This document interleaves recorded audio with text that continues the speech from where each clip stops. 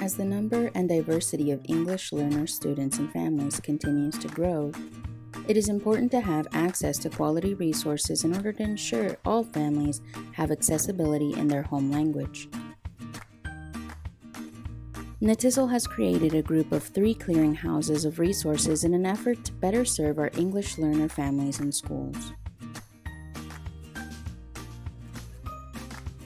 The first one was created for educational translators and interpreters. You can access it by going to padlet.com/NTISL21/resource clearinghouse _translators and interpreters. From left to right, you can find different categories including glossaries of general terms in education, glossaries of special education terms, videos to practice interpretation skills, and even document samples for translations.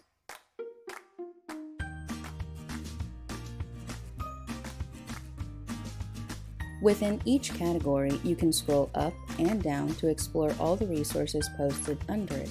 Simply click on the post to open the resource or link.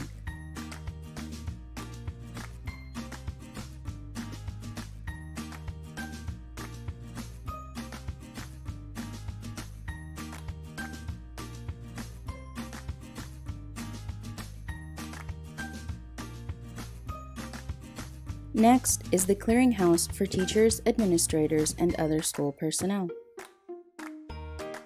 You can access it by going to padlet.com/NTISL21/resource clearinghouse _school personnel.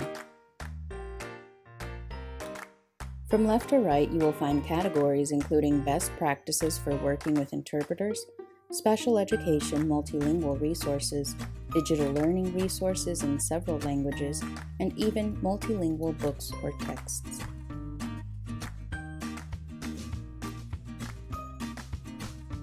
Some of the resources you can find are direct links to some states' Department of Education pages where you can find special education forms in several languages.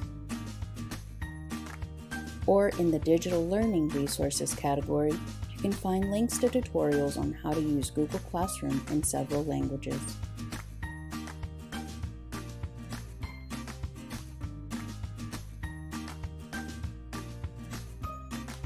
The third clearinghouse is for our Emergent bilingual families. You can access it by going to padlet.com/NTISL21/resource clearinghouse _families. From left to right, you'll see categories including COVID-19 information with links to resources in over 30 languages, including some Latin American indigenous languages.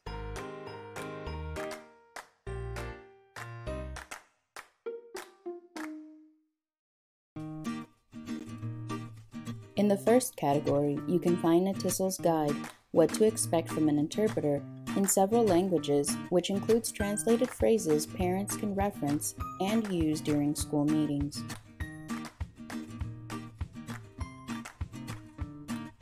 Under the Google Classroom or Zoom and Google Meet categories, you can find tutorials for students and parents on how to use these platforms in several languages.